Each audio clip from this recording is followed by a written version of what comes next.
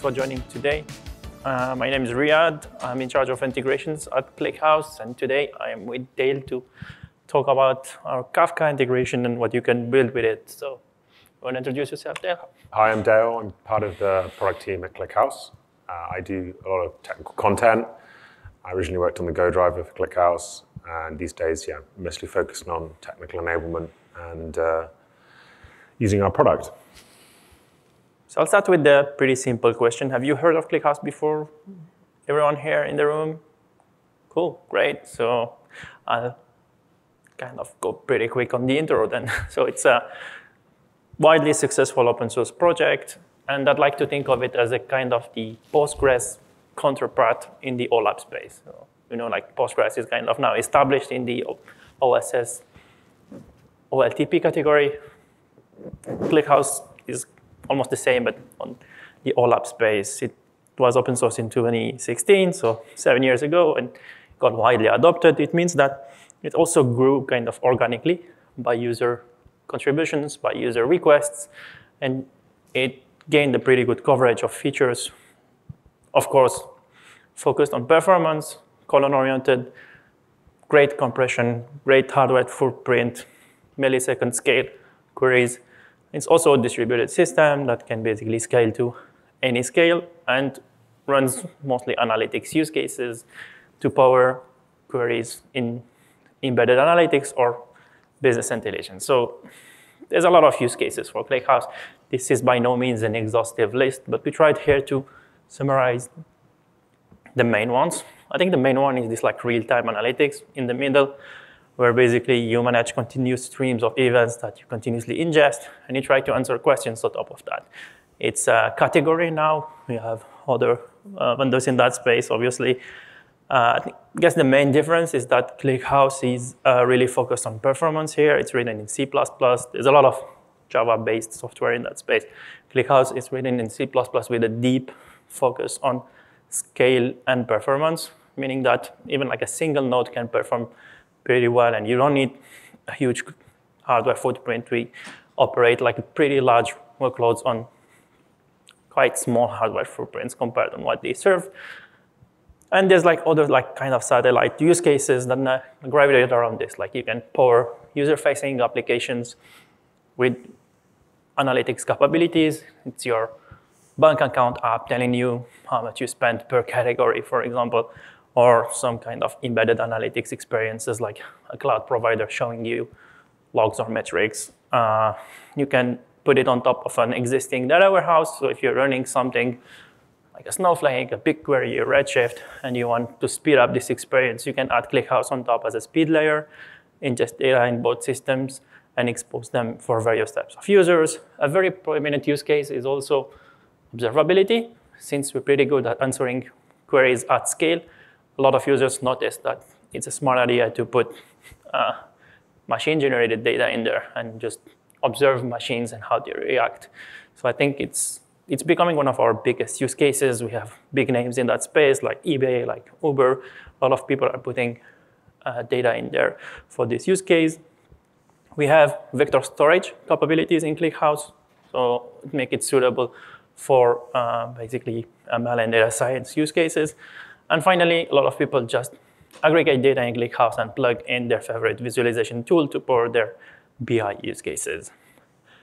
But we're here at the current event, so obviously it's all about Kafka, and it's an interesting relationship between ClickHouse and Kafka because it's a multimodal relationship. We have more than one way to integrate with Kafka, and it can get confusing if you're not really familiar with that space. And the reason is that because ClickHouse is designed for real-time analytics, and Kafka is for real-time data. And these are two categories that are really close, not just on the words and on the semantics, but also on the decision power they provide. So if you are making data-driven decisions, these decisions are greatly enhanced if you're getting as fresh data as it gets, right? It seems obvious, but for people that have never really got exposed to this, it's non-trivial. So you can answer based on your awareness of a situation, but if you get the latest data, then you're decision power is enhanced, especially if these decisions are made automatically. It's based on an alerting scenario or anything. And for this, we always invested in the product. Many open source contributions added Kafka capabilities to ClickHouse. By Kafka capabilities, it can be pretty simple. Like the code block you see on the top is called the Kafka table engine. It's a table engine you'll find in open source ClickHouse that allows you to declare a Kafka consumer inside your ClickHouse server or inside your ClickHouse cluster. It's pretty simple to use. You just declare it, you provide a schema, you provide your connection details, etc. And then you can attach a materialized view in ClickHouse to this special kind of integration table, and you start consuming right away, turning your cluster into a powerful Kafka consumer. And it's pretty exclusive in terms of, I guess, database, which is also Kafka client in that case. So that can power a lot of use cases. The only minor drawback is that the workload of Kafka consumption is collocated with the rest of your cluster in that case. So you compete actually for resources with ingest queries, with select queries, and with everything that's happening on the same environment in that setup. So for that, we had users that prefer running their Kafka consumption outside of ClickHouse, which makes a lot of sense if you're already running something like Kafka Connect framework, for example. And there is more than one way. As you see here, there's like 3 ways to connect with the Kafka Connect framework. You can just pick the generic options like the JDBC connector.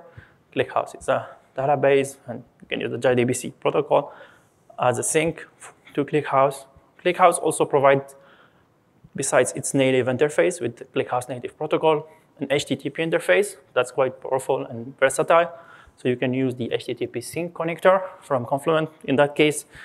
And it's pretty powerful. It's handy if you're in an IT setup where there is rerouting, and HTTP is a protocol that many IT organizations know how to reroute and scale and secure. Also, you can use our officially provided ClickHouse Sync. We are pretty happy about this one. We released it earlier this year in GA.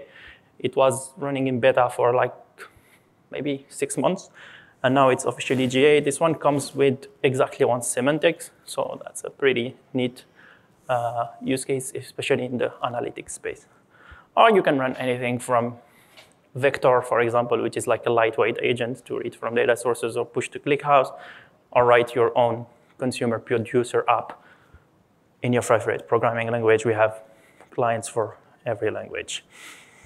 But the new player in town is a dedicated experience for ClickHouse Cloud, which is called ClickPipes, which provides native connectivity services part of the cloud experience. And you'll see with the demo we will run how this integration works, that this experience allows you to declare Kafka consumer inside ClickHouse Cloud in less than a minute and start ingesting data without having to worry about managing this component, without having to worry about anything. And for this, we try to think about a real-time data set that's representative of the scale of ClickHouse, but also comes with this like strong real-time requirement, and we could not think of a better data set than flights data. So I'll hand it over to Dale to talk about this data set and what we did with it. So thanks, Riyad. So the data set that I'm going to use to show the capabilities of ClickPipes is OpenSky. OpenSky is a crowdsourced flight positions in real time. You can go to opensky.org. It's a non-profit organization. You can download this data. It's basically every time an aircraft is in the sky, it reports its position. You can see an example row here. It's quite a flat schema. You've just got the ICAO 24 number, which is the transponder. It's lat long, and most aircrafts around the world, when they're going over land anyway, report their position every sort of 10 seconds. So it's a pretty decent sized data set. It's about 60 to 70 million rows a day. You can download this, you can subscribe to it. If you want real-time access, you do have to pay a little bit, but you can download historical data. For the case of this demo, I'm actually using some historical data last week that basically I'm replaying in real time at the rate that it arrives. So respecting the time difference between the events, basically as we insert it onto Kafka. So let's take a look at how easy this is. Let's bring this up. Sorry, let's just switch.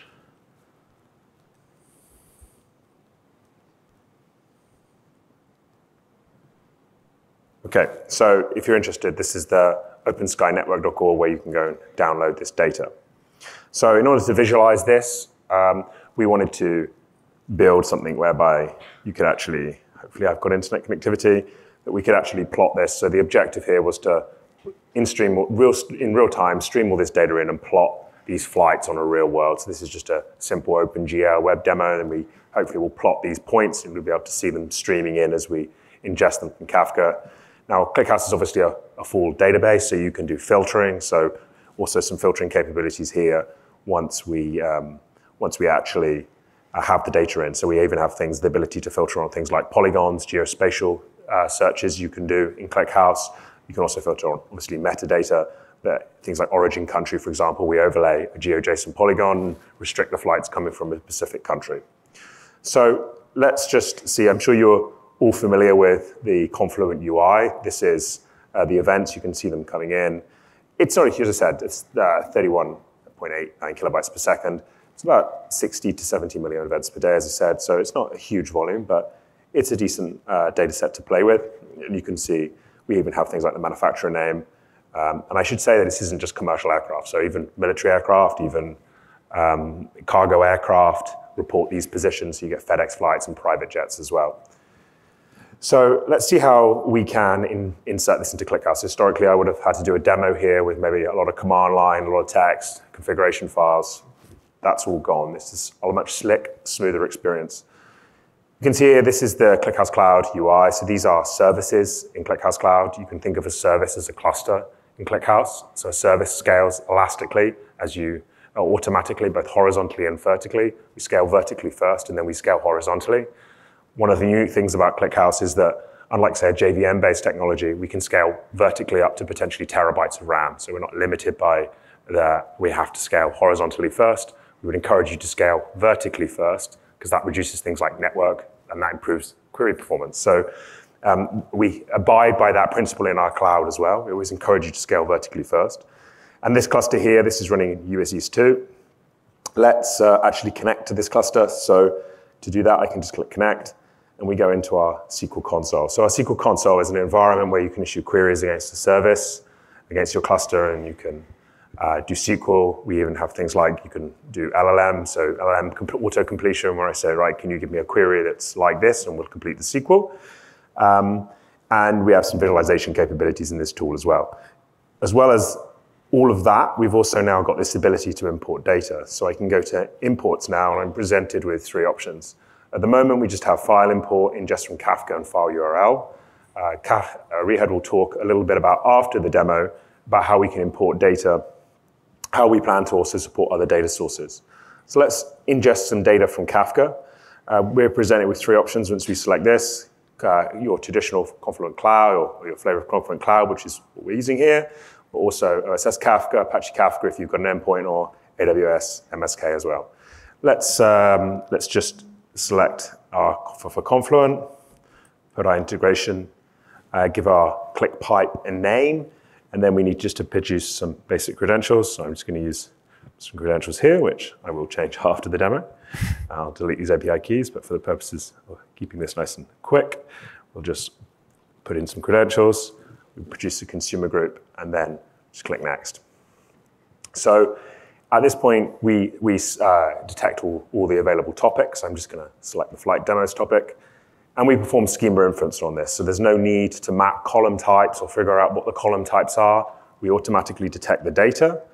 And then we use that to propose a table mapping for all of these columns. So we've detected these, and we've mapped them to the equivalent ClickHouse types. You can go and do some advanced settings. So for you, those of you that are ClickHouse users, you can go and things like configure the primary key, the engine type. So if you want to doing, for example, CDC use case, you could go and select replacing merge tree and change your primary keys. In this case, I'm just going to select an existing table. So I'm just going to select my OpenSky table, which I have here. And you can see the columns are automatically mapped across so that we don't have to worry about that. We've mapped all the column names, and I've prepared this table in advance, so it's empty. And that's it. We complete setup, and data should start flowing in. So once this kicks off, you can see that this is starting to provision. This takes a few seconds. This is spinning up pods in our cloud environment, and this is detecting the amount of data that we're expecting or the number of compute that we need to assign to this.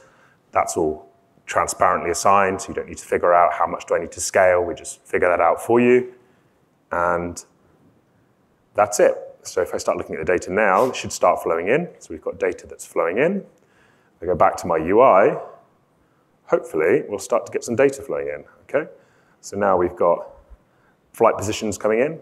I should say that this has been streaming in since this morning, so we're catching up on the stream here. So you can see this is going to start catching up, and once it gets to 16 or 4:15 this afternoon, this will eventually stop. But you can see that now we can start seeing the flights are starting to stream in here. So this is a nice, simple demo. Obviously, it's more of a kind of bit of fun, but it gives you a good idea. Maybe if I was interested in a particular operator, like United, I could restrict to United Airlines. You could see just the flights United maybe I have it.